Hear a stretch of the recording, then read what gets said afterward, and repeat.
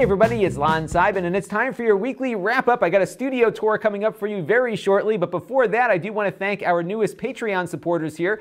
We have Fernando Vasconcelos, I hope I got his name right, Rupsakar, Daniel, Gary Raymond, and Caitlin Bessler all gave to the Patreon this week. I want to thank you all for your generous contributions, and to everyone who's been contributing and everyone who's been watching. We are really growing here as a channel, and it's been really exciting over the last couple of months to see the subscriber numbers grow, the Patreon numbers grow, and I've got the new space that I'm already being more efficient in. So I'm very excited about where things are going next, and I really appreciate everybody's help to get me there. I did a lot of stuff this week, actually. We went and looked at the Poto camera, which was a very big disappointment. That was a Kickstarter that I backed a while ago. And what I thought it was going to be interesting about it is that it's a stick-on camera that I thought did video, and it does do video, but it only does 15 seconds of it. It's kind of useless, actually, as a video camera. Kind of useless as a still camera, too. You can see the review and get a feel for it. If you want it, I got it in back there for 20 bucks if you want to help get rid of it and take it off my hands. We also looked at the Asus VivoBook E403 SA. A lot of you were asking about that. That is a Braswell-powered laptop from Asus, pretty reasonably priced at $399 with a 1080p display, so you can check out that review and see what it's all about. We also took a look at a new monitor from Dell with really thin bezels on it and a really nice pedestal stand. In fact, I like the stand that it has better than the image quality of the monitor, because you can swivel the monitor without having to move the entire stand.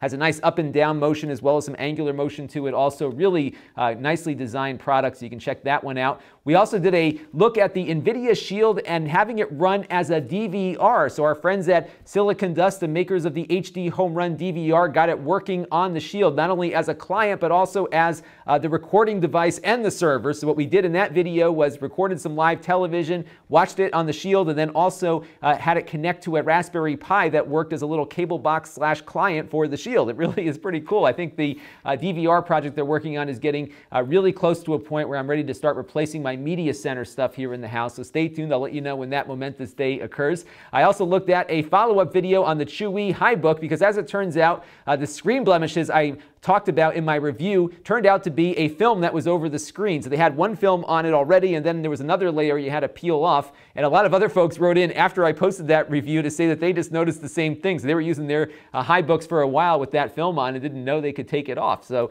there you go. So hopefully we provided a service to the community there. So now it is time for our big studio tour, and I wanted to give you an update as to where everything is at. So I'm going to take out this camera here. We're going to start in this area and kind of work our way around. There's still some empty parts of the facility here because I haven't yet filled out everything just yet, but let's take a look now, and through my eyes of my camera here you can see I'm looking at you right now, and we're going to take a walk around here and see what's going on. So this is my desk where I operate from, and I actually kept the same workflow that I had in my other portions of the house. So I have my TriCaster here running on this little tiny monitor here. We have our solid state disc recorder here, and then my little X key. I need to do a review of this. This is my X key, and this is how I switch cameras live while I'm recording for all of you. This is one of my cheap Logitech keyboards that I use for controlling the TriCaster, so it's nice to have all of that integrated in there, and then if I walk around I can control the TriCaster that way. The little thing you see in the corner is powered by this Mac here, and that's plugged into the TriCaster as well, and in case you're curious, that's what the TriCaster looks like. So that little box does everything, and I have a button on there that I can stream live at any point in time. So it's a really great piece of equipment, and it has contributed a lot to making my channel a lot more efficient. So we have my audio mixer up there, and then my wireless receiver for the microphone that I wear. It's a Sennheiser kit, and they are making some really good stuff. I gave you a tour of the shelves earlier, so you know what's on this already, and I'll be updating this and maybe changing things out secretly over time, so you'll just have to notice when I do that. Here is my Apple IIgs, my little retro thing in the background. We're actually going to take that floppy drive out in a minute because I have a question about one of the disks back there. We're going to boot up something on actually an even older computer than this one in a second. In here I keep a lot of stuff. So this is like where all my little cables and HDMI adapters and everything get stored. Our Raspberry Pi lives in there too. So I have this really convenient little place to get at all the adapters that I need when I need to get some work done. In here is, let me zoom out. Oops, we're going the wrong way with the camera here. In here is my little room where I store a lot of stuff, and I'm a little concerned because I had spent a lot of time and money trying to get my foundation to stop leaking, and I noticed some water in here already. But this is really cool because we have kind of like a dungeon in here. I think I've showed this before. This is where I store things. This is like my little warehouse for equipment before I use it. So a good place to keep everything so I don't mess up the facility too much. And we'll come back out here and you can get a better wide-angle view of where everything is at. So it's funny when you do these videos, what you see looks a lot different than what it really looks like here. So it's really kind of a very tight little space here that I've zoomed in on, but you can see just how big the space is overall. So I'll kind of go around this way and you can get a better idea as to how the entire room looks. So we have a lot of space down here actually, which is really nice because I have room to expand things out. And we've got some foam in the ceiling here, and I did this to kind of cut down on the echo because initially I didn't have any furniture in here at all beyond just this stuff, and it was really echoey here initially. So now we're going to go over here to the home theater nook, and I just got this couch in, and I'll go and sit down on the couch and show you how that couch works in a minute too, because there's more to this couch than meets the eye. What I decided to do versus buying all this new stuff is I kind of went with things that I already had. So this is my old Pioneer Elite television. This is a 720p plasma, and it doesn't have the best resolution, but what I like about it is that the black levels are really nice on these plasmas. You really can't beat this right now. So for movies and stuff, it's fine. Things like text and computer graphics are a little harder to view on it. But what I'm going to do is kind of hold out until the OLED TVs come out, and when that happens, I'll probably go ahead and get a nicer new set for in here. There are OLED sets now, but they're not affordable, so I'm waiting for affordable OLEDs, and then I'll change my mind about that. Now, if you saw my video on the Shield, you can see that I am only using one device in here to control everything, and that is this. This is live TV, this is DVR, this is movies and retro video games. Everything is being powered off of this. I can even stream games from my computer. It's nice to have a box that does all of that now, so that is what I'm using there. Center channel speaker, I've got a receiver that I received through the Amazon Vine program a while ago. This is look, it's an Onkyo or a Harman Kardon, I think. So that does all my digital home theater audio. Got some older clipped speakers that I had here that I bought a while ago. These are just, it was like a little kit that came with all the speakers you need for a quick and dirty 5.1 channel system. So we got the center channel there, the two front satellites. I'm going to replace these with an extra set of larger speakers I have upstairs. I really want to get a little bit better quality out of the front. And then I have two of their speakers from that kit up in the ceiling there too, and then it all kind of wires back over there. It's the nice thing about having drop ceilings is that you can run cables very easily. Now I want to show you what's cool about this couch, because it looks like a normal couch, which it is, but there's a little control on here if I can find it. And what I can do when I just want to sit back and relax and watch some TV is I can just hit this button here and I've got myself a recliner. So isn't this nice? It's all automatic. It's plugged right into my plug mold behind me, and I'm good to go. And that's one of the things that I decided to do here is rather than having just like a couple of outlets on the walls, I put outlets everywhere, so I'm never without an outlet in this room. So it's been really helpful to have plug molding just about everywhere in the house. Now this area in the back here, I'm still trying to figure out what I'm going to do. So I think I'm going to set up a little stand-up area over here so I can stand up and do a product review or something like that. And then against this back wall over here, I'm going to put up a green screen area so I can do green screen stuff and that sort of stuff. So I'm going to basically set up two more sets that I can use at any given time. I have access to my backyard over there, and then I put in one of these heat pump air conditioning systems here too, which has really been working quite nicely. So they're very efficient and relatively quiet also, so I've been really pleased with how that's been coming together. And then on this wall, I'm going to set up a workstation for just doing stuff. So I'm going to have another IKEA desk that I have upstairs. I finally got an extra leg for it, so I'm going to put that back together and then put the printer and then a monitor or two on this desk and have it be a place where I'm going to test equipment and everything. And then this is my personal battle station area, so I have a nice window to the outside.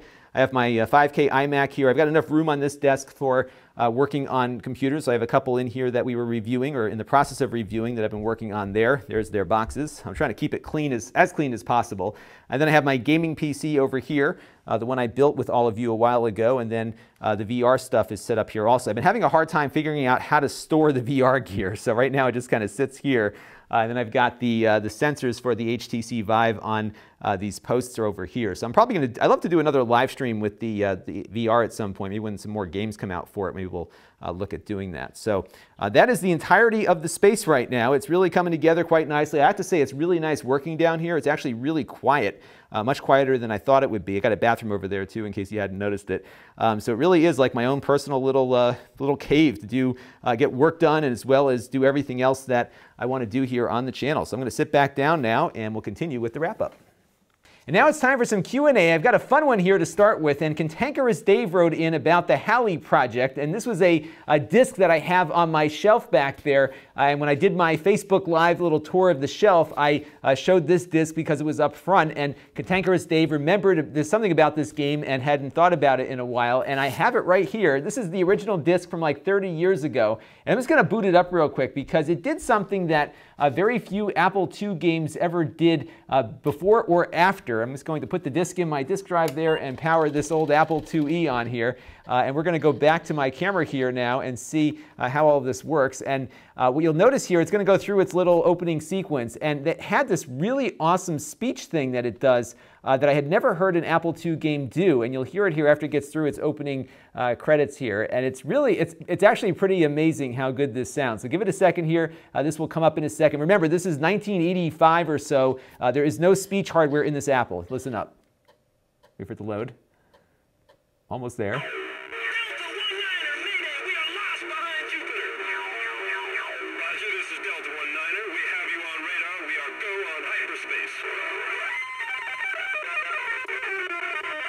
It's almost done. So there it goes, how to do its guitar riff there. So that is on a little floppy disk that you just saw me put in there. Those discs only held 140K, yet it was able to play out that really good audio off of that disc. And there really hadn't been any other game that I can remember that really had that lengthy amount of audio without the need for special equipment on the old Apple IIe, and this certainly did that. The rest of the game is pretty good. You know, what's interesting about this one, it's funny here, I've got all my friends who came over to play with me here. So my friend Steven Capson, now here's me, and we can go ahead and just go on the Raven mission. Basically, this was like a space navigation game, and it was actually pretty, I wouldn't say it was realistic, but you started at Halley's Comet, and you had to find planets and land on them in the solar system, and the way you navigated was by looking at the stars, and they gave you an included star chart that you could navigate against, and then you would head towards the planets based on things kind of, basically being out of place on the star chart there. So really kind of a fun game. You could go anywhere in the solar system you wanted to, and there was ways to increase or decrease your speed. I'm remembering how to play this now all of a sudden. So I haven't played this in a long, long time, but didn't look the best, but I thought it was pretty cool the way it started up, and I figured I would show all of you a little piece of history that was able to do some pretty cool stuff on the old Apple II with audio. I'm not sure if it did this on the other platforms that game was written for, but I always thought it was cool. I figured I would share it with all of you. So that is the Halley Project. Thought you might find that interesting. So our next question here came in from J.N. Jules, and he's excited about our 100 episodes of the Wrap-Up. In fact, I forgot to even mention that last episode was the 100th edition of the weekly Wrap-Up, which was pretty amazing to go that many weeks consistently. I don't think I've missed one since I started doing them, so I sometimes get a couple days off, but I've been pretty consistent there. But he was wondering about Daydream, which is Android's new virtual reality platform, and what my thoughts are on it. And I think this is actually going to take off quite a bit because, you know, what's happening with VR, and you saw when I showed you my room tour here that I have the HTC Vive, and that's very expensive. It requires a very expensive computer. It's kind of out of reach of a lot of consumers. Even if they had the computer to run it, they still have to hook everything up. You got to put these big posts up all over your room.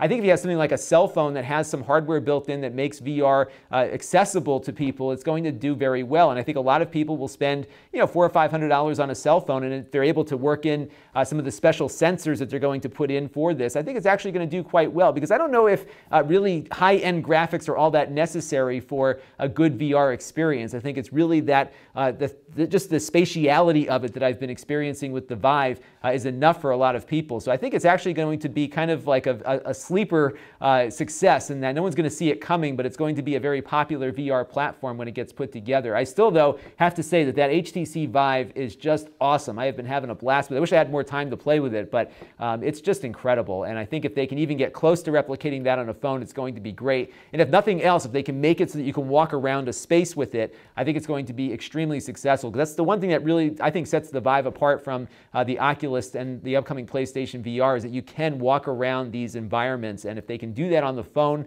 with whatever special chips they're putting on these phones to do it, I think it's going to be a home run. So we'll have to see what it looks like. Maybe I'll get one and whatever pieces I have to get for it when it's made available here.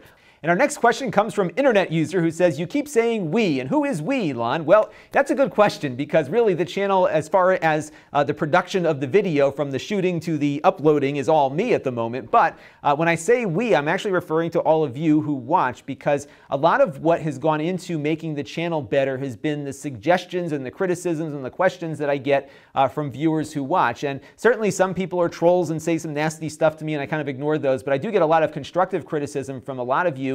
And it's really helped kind of get this channel moving in a direction that has led to more subscriber growth and everything else. So we do have people that contribute money via Patreon. We have people who watch and regularly contribute in the comments section. All of those things are valuable to me. So I really consider this kind of a joint effort, that we're all kind of working on this together, because a lot of what I do is based on what I think you all want to see. And when I don't achieve that, you all tell me, and then I adjust and make things even better. So that's why I often refer to this as we, because I really do feel like we're all doing this together. And that's what's so cool about media in the 21st century, is that it's no longer a me talking to you kind of thing. Even though this is kind of a one-way transmission of initial communication, there is a lot that flows beyond that in the comment stream and in emails and all the other stuff that we do to communicate with each other. So that's why I say we when I talk about the channel. And speaking of we, I need some suggestions from all of you, because over the last couple days I've been looking at a lot of monitors on the channel. We had one that I posted. I did another one which I just shot a little earlier today, and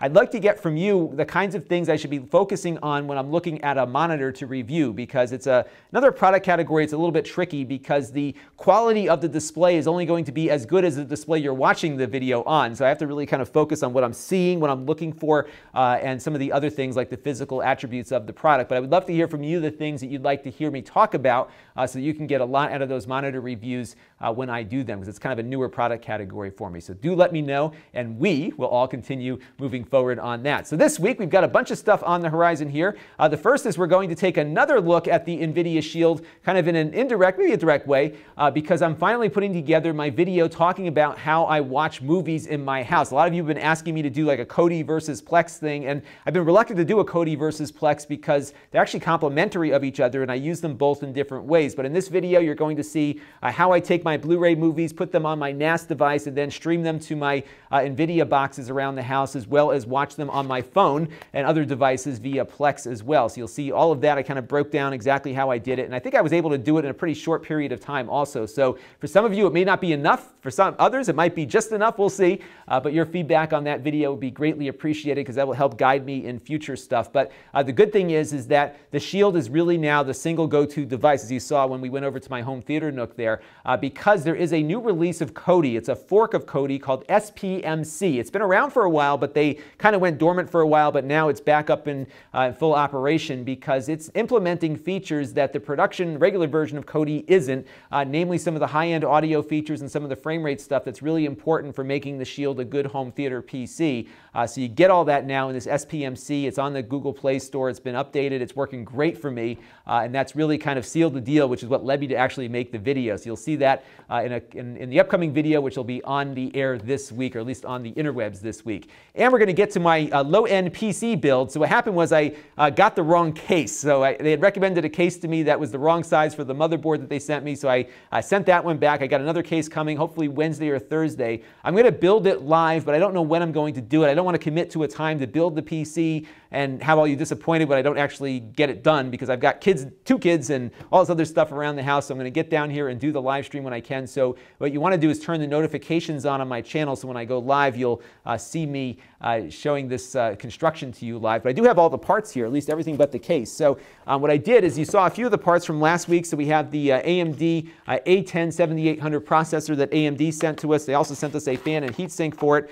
The folks from PNY got involved here too. So they sent me some DDR3 RAM for this. This is 16 gigabytes. I think it only costs like $60 for 16 gigs of RAM. Can you believe that? But you can get 8 gigs for a little bit less. So we're going to put it 16 into this one, but but I have a shopping list up for the 8 gigs of RAM, so you can get a little bit of a better price on that. And they sent me a 120 gig SSD that doesn't cost all that much either, so we have that. I have an extra one here. And then we've got the motherboard here. This is an ASRock motherboard, and this is what AMD sent over. So all in, what you're about to see me build, you can build yourself with 8 gigs of RAM versus the 16 for about $315, including the case and the power supply. Excuse me, with all the stuff down here, including the case and the power supply and everything else. So that's a pretty good deal, I think. We'll see how it performs. I mean, we're not going to get, you know, a really high-powered gaming device out of here, but my objective here is to see if it will do better than a comparably priced Intel machine running with the same specifications. So we'll see how this comes together. I think it's going to be a little bit faster in the graphics department because I think these AMD chips do better there. So we'll see.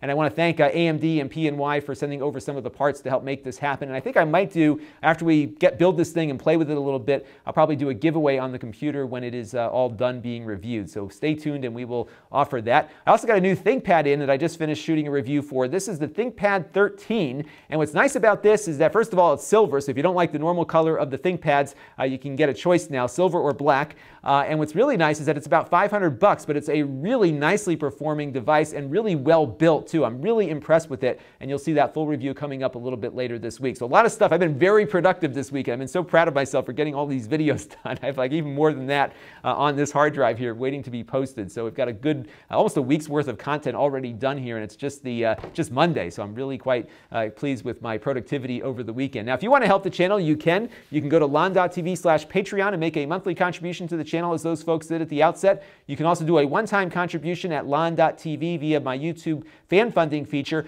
Do, though, let me know if you contribute, because it doesn't tell me who contributes unless somebody volunteers the fact that they did. So if you made a contribution there, send me an email at lon@lon.tv, or just leave a comment on the channel just to let me know that you did that, so I can make sure you get into the credits at the end of the month and that you're thanked on the weekly wrap-up video. So that's another way to help the channel. And you can go shopping at Amazon via Lon.TV/Amazon. That will take you to my Amazon landing page where you can buy stuff on Amazon, and everything you buy there, I get a small portion of the sale, which goes into helping us buy more stuff to review on the channel. It's a nice cyclical process, and a lot of it we buy from Amazon anyhow. So if you're able to, that'd be great. If you shop there, your prices won't be affected by clicking on that link. You get the same price, but we get a little portion of that sale. So that'll do it for this week. If you want to engage, you can go to Lon.TV/email to get on my email list. I'm now doing a weekly email, so this wrap-up video kind of is the capstone of that email. Then I put all the videos that I did the week before on there too, so that will be coming out now once a week. That's at least my goal here. I did one already, and my next one's going to go out later this evening or tomorrow morning. Lon.TV/Facebook for our Facebook page. I do pop on live there a little bit more frequently than I do on YouTube, just because it's easier, so you can check me out there. The Reddit page is at Lon.TV/Reddit, and you can go to the store to buy the old stuff that I reviewed and no longer need here. So these are the things that I buy and then resell, so that you can get a good price on something that's relatively new. It's just used long enough to review it.